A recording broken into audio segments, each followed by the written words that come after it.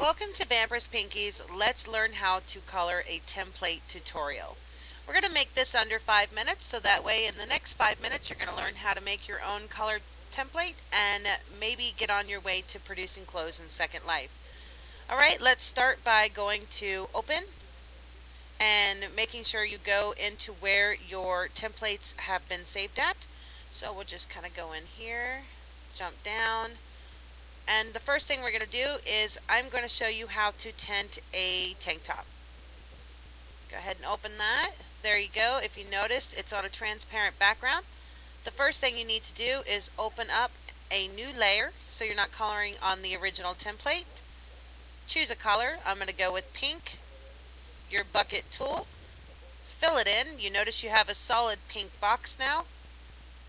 Then you want to go over here to this arrow that is in your layers channels pass, and you want to click the arrow on the right side, go down to the drop down menu, click on the button overlay. If you notice, now I have a pink layer over top of the template. That is how you color clothes. Now instead of reopening and opening things, you can choose different colors. I'm going to go with red this time. See, and I like to make mine a little bit darker, so I like to go and right click, drop down to duplicate layer. That is creating a duplicate layer, and there you go. You see new layer copy right above it. I like to add a little bit of dark into mine and to make it look more gothy.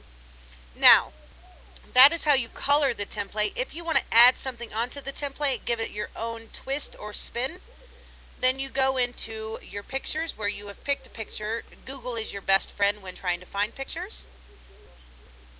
I'm going to go and I'm going to choose the skull paper right there.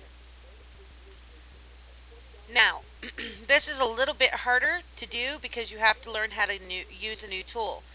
Go up here to your toolbox. 1, 2, 3, fourth one from the left is called your fuzzy select tool. It's a little wand with a yellow tip on it. Now you want to start selecting the image that you want to copy. To do it multiply, hold your shift key down so that way you can select and keep selecting, just like if you were selecting files on your computer.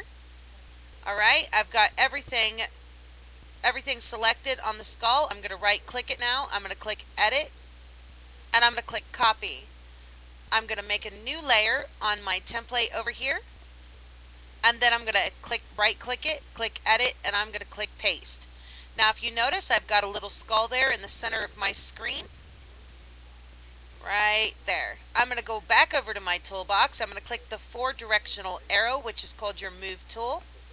I'm going to move my little skull guy over into the center of my template right here.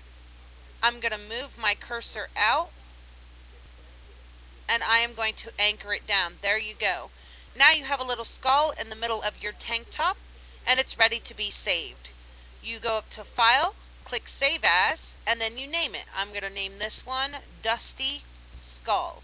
You can name it anything you want, just as long as you make sure you have TGA as your file extension.